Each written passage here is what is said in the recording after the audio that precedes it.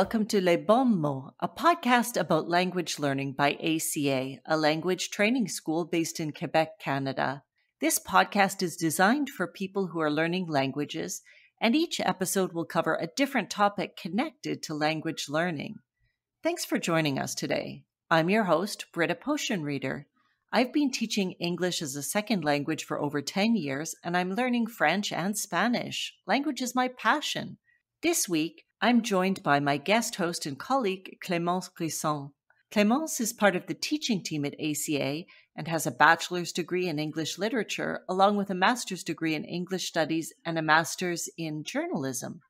She's taught ESL in France and Quebec and has a deep understanding of the difficulties of mastering pronunciation in a second language. We're going to be talking about pronunciation, a topic that is important because it helps us to be understood when we're speaking a language, and it can also be challenging for language learners. Today, we're going to provide you with a practical guide to pronunciation of key aspects of English and French.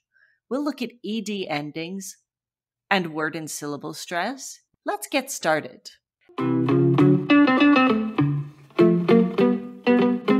Clémence, welcome back to Les Bons Mots. It's nice to see you again to talk about pronunciation in English and French. Well, thanks for having me. I'm glad to be back. Let's dive in. The first topic that we're going to tackle today is one that a lot of English learners have questions about, and that is ED endings. That is the ending that we apply to regular verbs in the simple past. So, for example, when I put the verb walk in simple past, it becomes walked. The verb warm would become warmed. And the verb wait would become waited. What makes these two little letters so tricky for learners?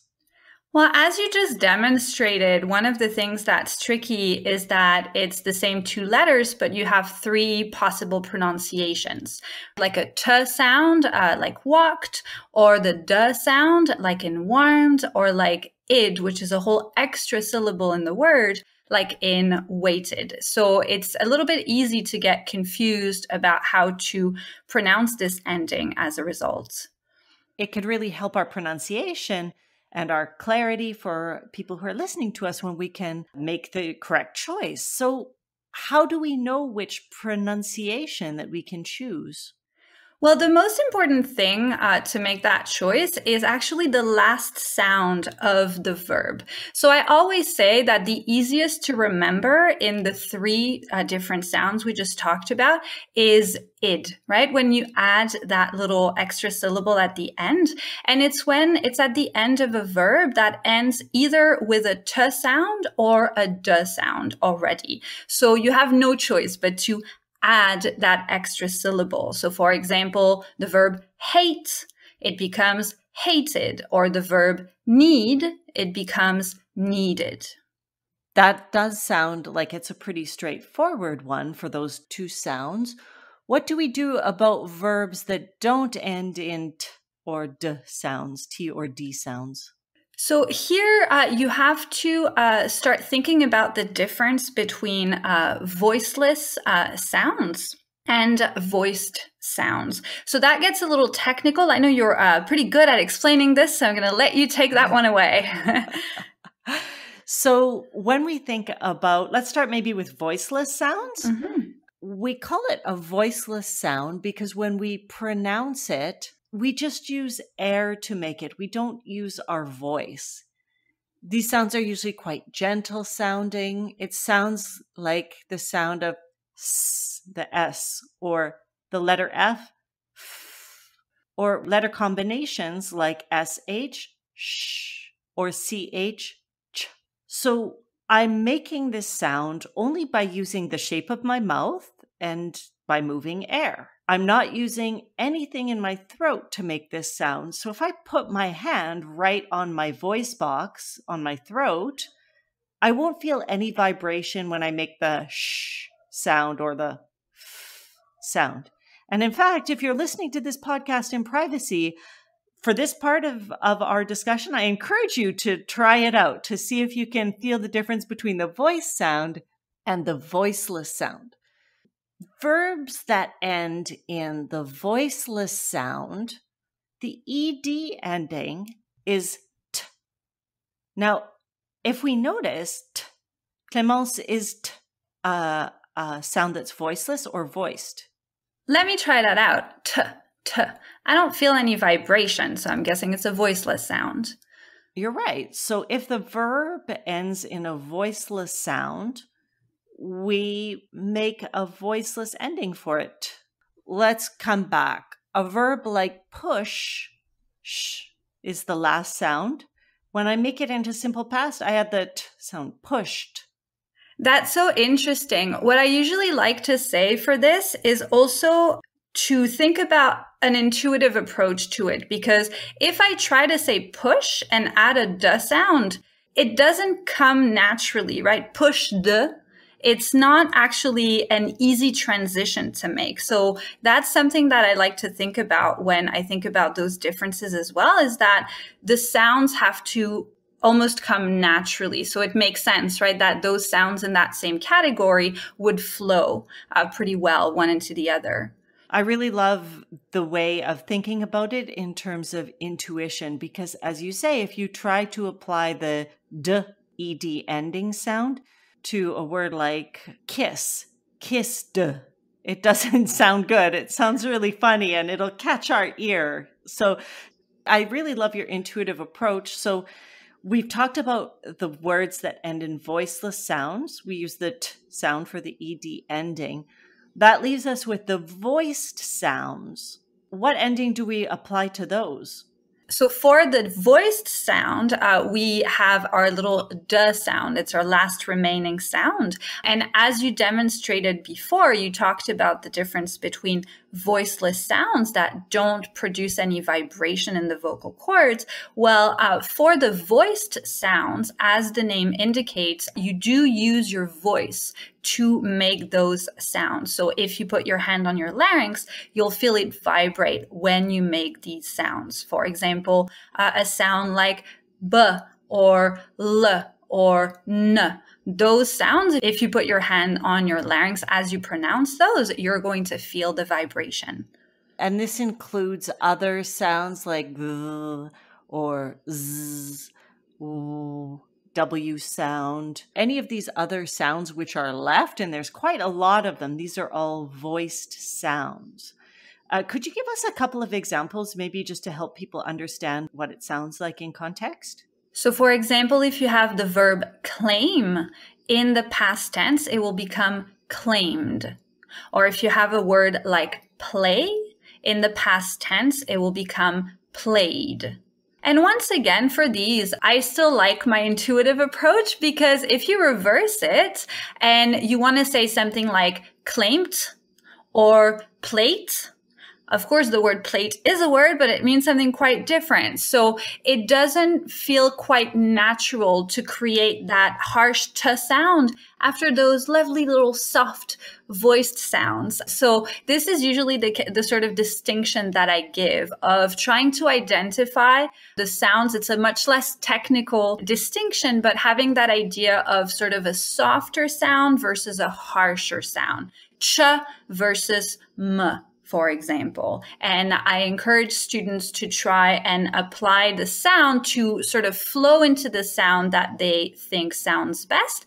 And usually, especially if you listen to a lot of English in your practice, which as teachers, we always recommend, I think people tend to have good reflexes when they really start thinking about it. But of course, when you're speaking, it's easy to make mistakes because you're just trying to string your ideas together. But generally speaking, when you start connecting those sounds, it actually makes a lot of sense.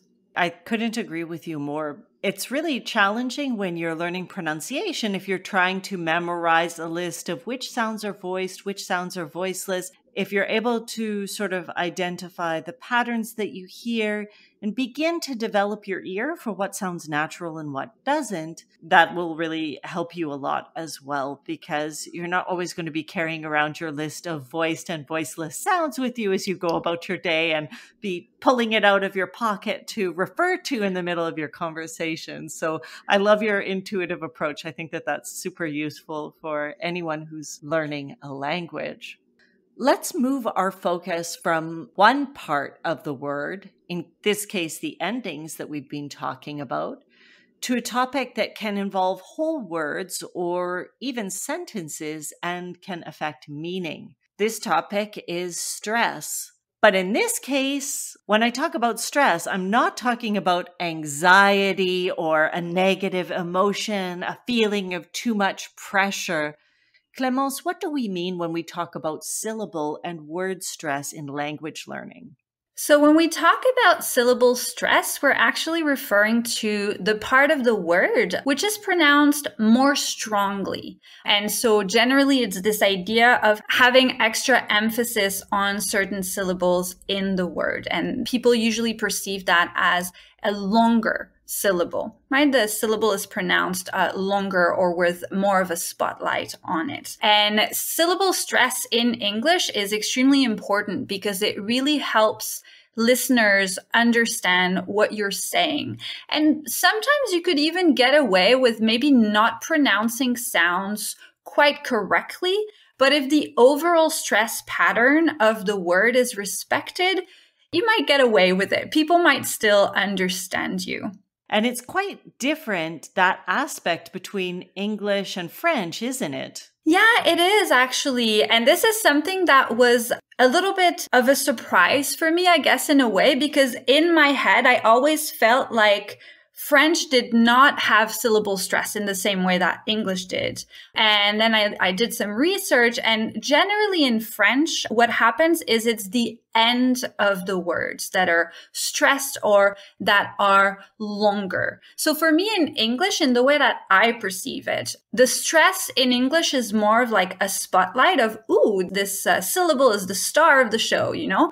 And then in French, it's more of a question of length, right? Like this syllable drags for a little bit longer. And so it's a little bit different the way we relate to it in French, because I would say overall that it is more important in French to really get the syllables right and to get the sounds right when you're pronouncing if you want to be understood. Stress is not going to be quite as helpful in that sense, or syllable stress is not going to be quite as helpful in that sense. Neither is the regular kind of stress very helpful when you're trying to pronounce something correctly. And syllable stress can be stressful if you're trying to figure it out.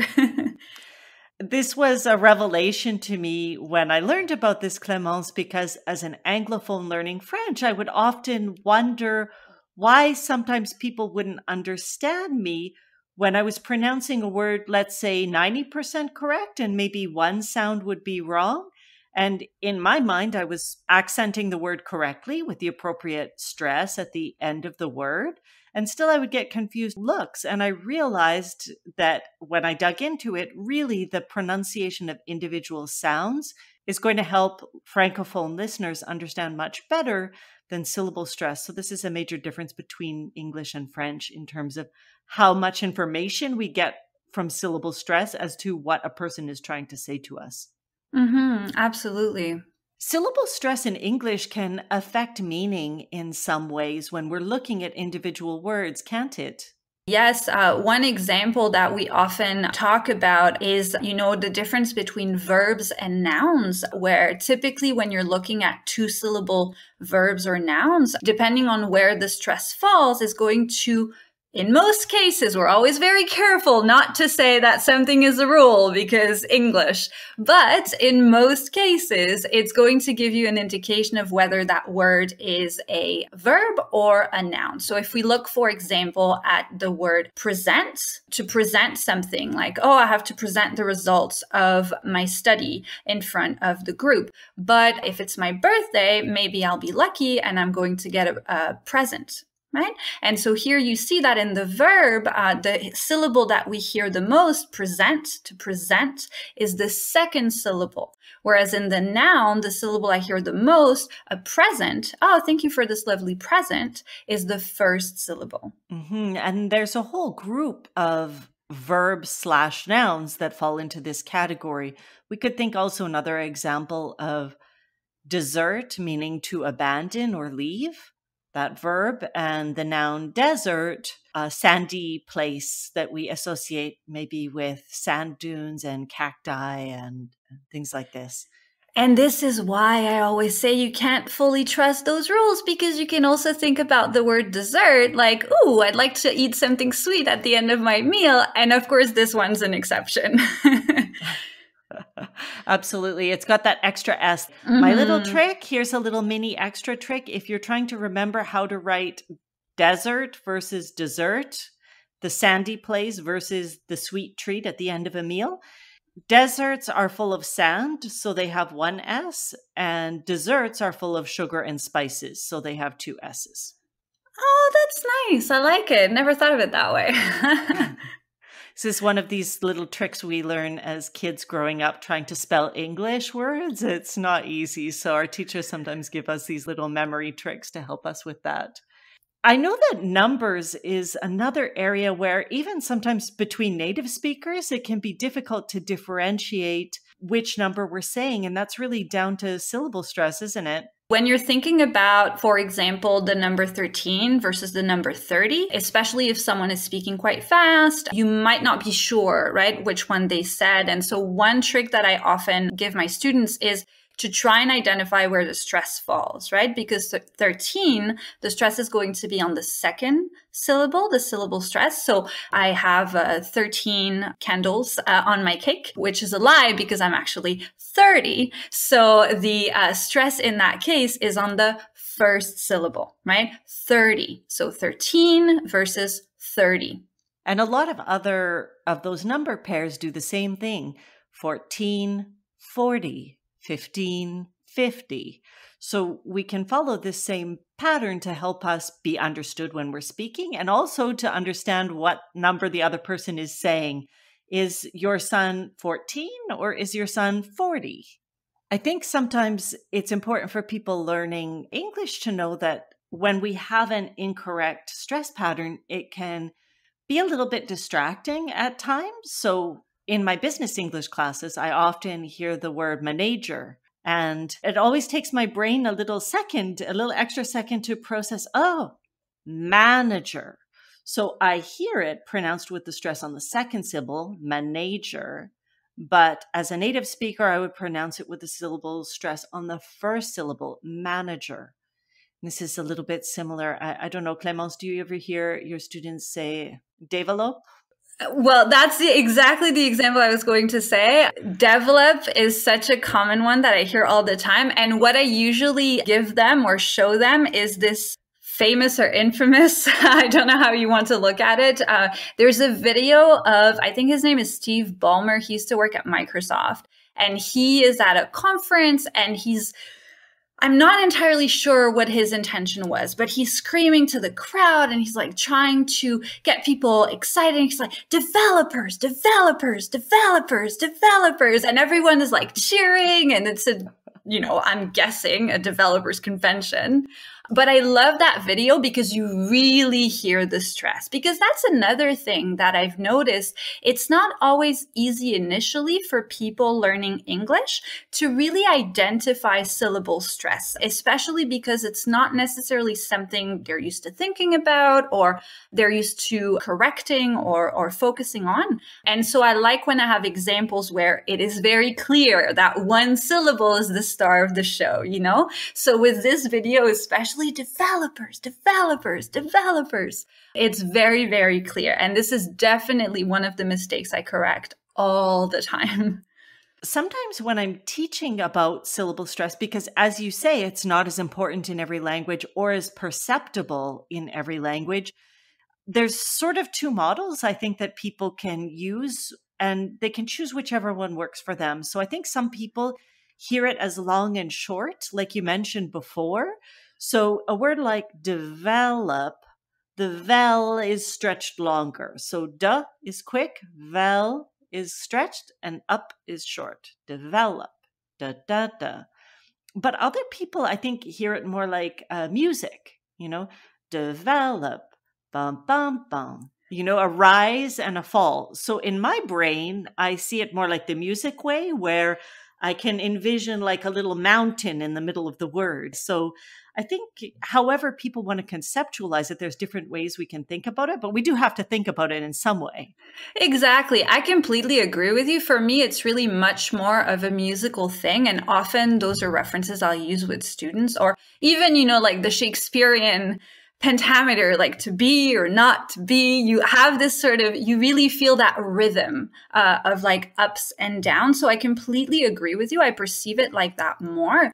But as you said, whatever works, as long as you're making it make sense to you, and as long as you're developing that ability to perceive it, because it's very hard to produce something you cannot perceive. So you do have to sort of train your ear to recognize it, identify it in order to be able to reproduce it. It's crucial.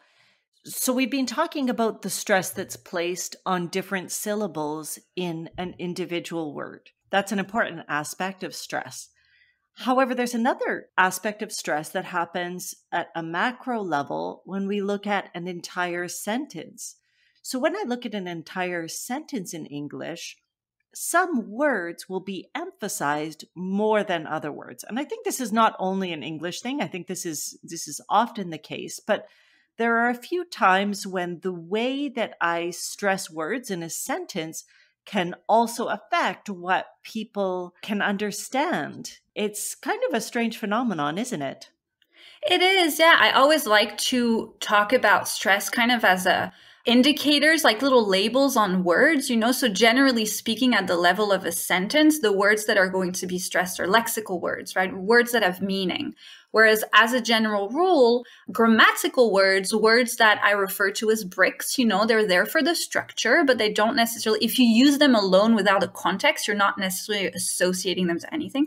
Those words, as a general rule, will maybe not be stressed. So that's where stress is so important, because for the person listening to you, it gives an indication of where the important words are, if we can say it like that, right? The words that are going to carry meaning. And one place that I know this gets really important, and again, this is not just for people who are learning a language, but this is something that sometimes native speakers struggle with when they're talking between each other, is with the words can and can't. Could you shed a little bit of light on these two words and how the stress in the sentence affects our understanding of them? I will definitely try. So with can, it's an example of what I was just saying. With can, generally speaking, it's going to be reduced. If you listen to our first episode about pronunciation, you'll be familiar with the schwa. What that means is that the vowel in can is reduced. So I'm not pronouncing it can, like a can of tomatoes. I'm pronouncing it kun. Oh, I can do that for you. I can do that for you, right? So it's reduced. It's smaller than it would be if it were stressed. So in that case, it's not stressed. Whereas if I'm saying that I can't, I'm going to emphasize that more. And so in that context, there is going to be more emphasis on the word. And I might say something like, I can't help you with that. I can't help you with that. And so the T is not always what really helps us understand it, because sometimes it kind of merges into the next word and you might not hear it that much. So it's really how the vowel is pronounced generally that's going to be a helpful indicator. It really makes a difference in meaning. So thanks for breaking that down. And that's something that sometimes when people are on the phone with each other, even if both of them speak English very well, they might be like, wait, you can or you can't? They might have to do a little check. Same thing with 13 and 30. Sometimes we need to do that little extra check if we miss it, just to be extra sure. Well, and it's interesting you mentioned being on the phone, because we tend to forget sometimes that the words that we say are quite a small portion of communication in terms of what is understood. So definitely for can and can't, being able to see the person, I think, is very helpful, because that person might shake their head, or, you might have sort of body language cues to also understand a little bit better. And for sure on the phone, that would be more challenging, and you would really, really have to pay attention exactly to what sounds that person used. Yeah, you don't have the clue of seeing them shaking their head no as they say, I can't help you with that. Exactly. Or looking sorry, like, oh, can't help you there. Exactly. Clémence, earlier you mentioned that in French, the stress tends to fall more to the final syllable, and it tends to really be perceived as a lengthening of that final syllable. But it's not really the full picture, is it? Well, I mean, you're definitely right. The stress tends to fall at the end of words or at the end of phrases. And what's interesting there, I guess the main difference between French and English is that with English, stress depends on each word, right? Each word is going to have a different stress pattern. So you need to know, we mentioned before, manager or develop, right? You need to know where the stress falls. Whereas in French, that's not quite the case. In French, as a general rule, it's going to be the last syllable of the word that is stressed. But as we mentioned before, with French, I really think about the importance of individual sounds. And there's this famous scene, and of course it is extremely exaggerated, but there's this famous scene in Friends where Joey's trying to learn French for an audition. And he's being coached by another character in the show. And she's saying maybe like, je m'appelle Claude. And he's repeating the individual sounds, but then at the end, when he says the sentence, he says, je blah blah di. And it's completely unrelated to what she told him, but he's just kind of repeating the pattern of, or the pace, I guess, of what he hears. The sounds are completely disconnected to the original sounds he's trying to repeat. So of course, that's a caricature. But definitely, I would say that individual sounds matter a lot when you want to be understood in French. And another thing that I was thinking about in terms of big differences is that in English, again, you don't really have a choice with where you're going to put your stress. It's determined. There are certain rules, sometimes lots of exceptions, but it is where it is. And you don't really have a choice with that, and you can't really change it. Whereas in French, you might sometimes do something where the stress kind of shifts. And that's where we get into maybe a little bit more question of stress versus tone. But when, for example, if I want to say, I'm insisting and I want someone to do something now, and I say, non, mais je veux que ce soit fait maintenant. Maintenant. And I'm really stressing the first syllable of that word, even though generally I would say, ah oui, je fais ça maintenant. Right? And maybe it sounds like the end has more of that sort of stress. Whereas if I think about this in English, where I want to say, I want it done immediately, the stress is on the second syllable of that word. Even if I'm very angry, I cannot say, I want it done immediately. Right? That doesn't sound quite right. I'm doing something to the word that is not allowed.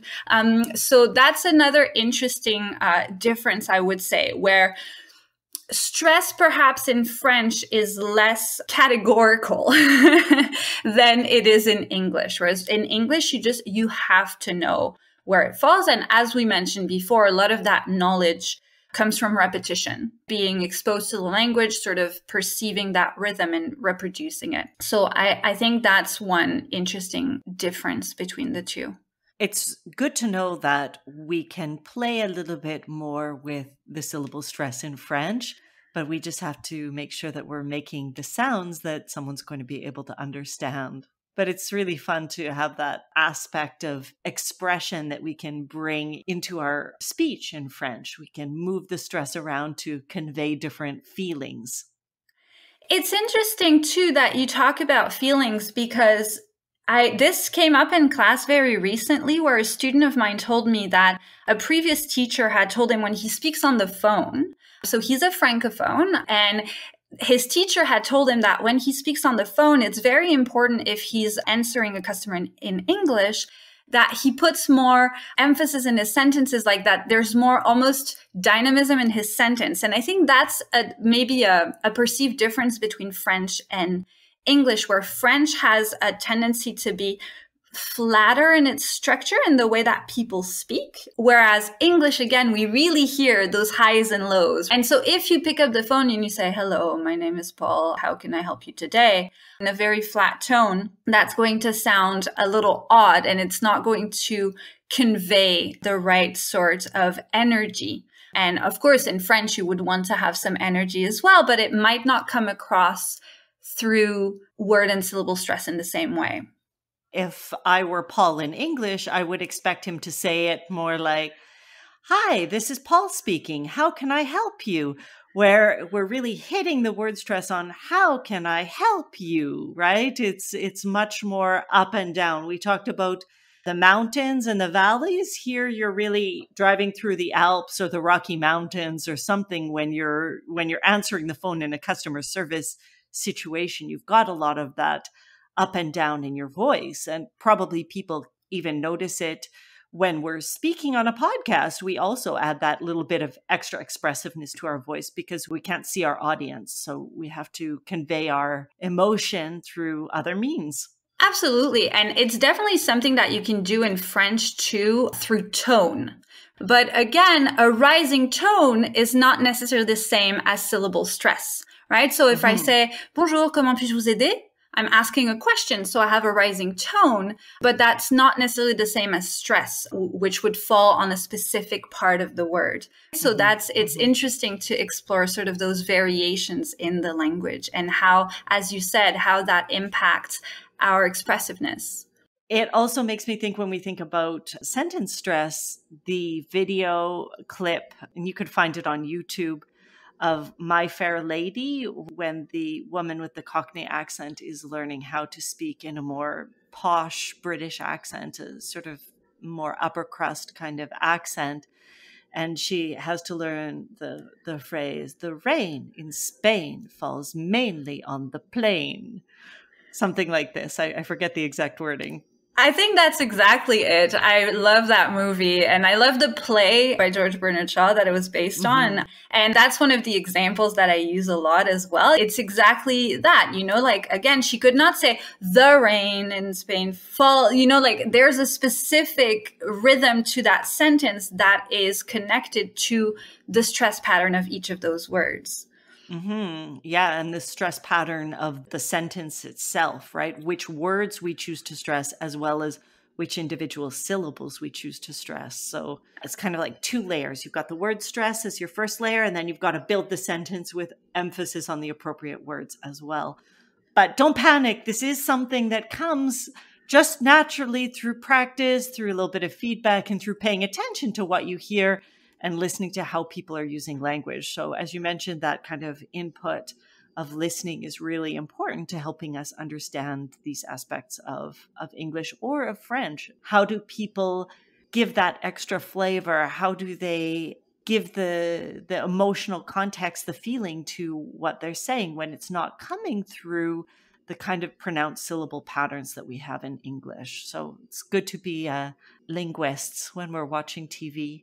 I absolutely agree. I often joke in class that, we studied this out of passion. And so I get excited about teaching phonetics because I'm a teacher and this is what I do. And I have an interest for that. But there's definitely, a very intuitive way to go about it. And it doesn't have to be technical and it doesn't have to be super specialized necessarily if that's not something you respond to very well. As long as you're paying attention when you're listening, as long as you're, again, trying to identify those patterns and reproduce them to the best of your ability, you're definitely going to see some progress.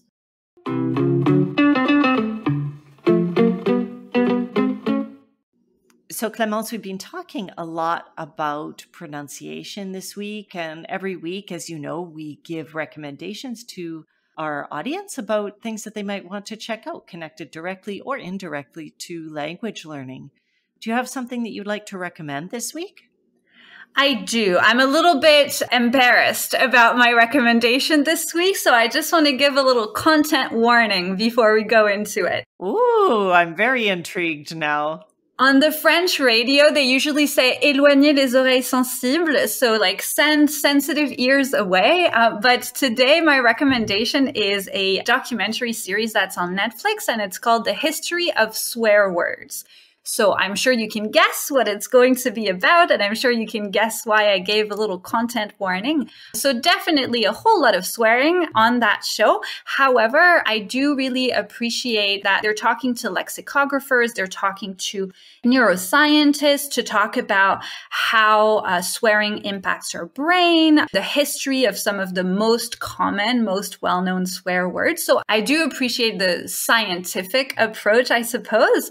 And it's, something that obviously we don't teach in class, but that people will almost inevitably be exposed to in their interactions with their target language. So, it's fun. It's a short format. It's 20 minutes per episode. So don't watch with your kids, but it's pretty fun. After you put them to bed, it's a time to maybe further your study of certain aspects of the English language. Exactly. And I mean, there's a former contributor to the Merriam-Webster dictionary, which is my favorite dictionary, which teachers are the kind of people who have favorite dictionaries.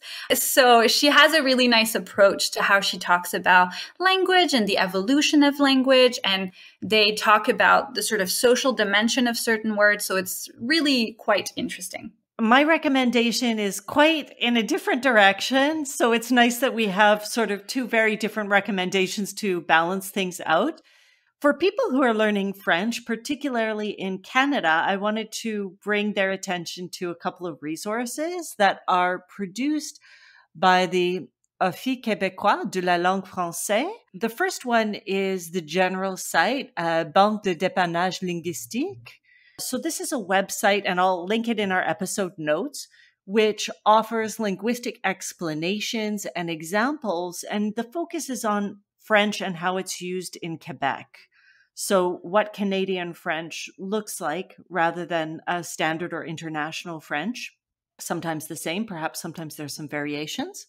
And part of Banque de dépannage linguistique is le Grand Dictionnaire terminologique, with various definitions, English translations, and usage examples. So this is something that I really like to refer to when I come across a word that I haven't seen before. And sometimes I can see a variety of definitions, and I want the one that it doesn't always fit when I'm looking in a standard dictionary. So I really appreciate the additional context and the translations that I get from these resources. And I'll link to the dictionary and also the Banque de dépannage linguistique in our episode notes.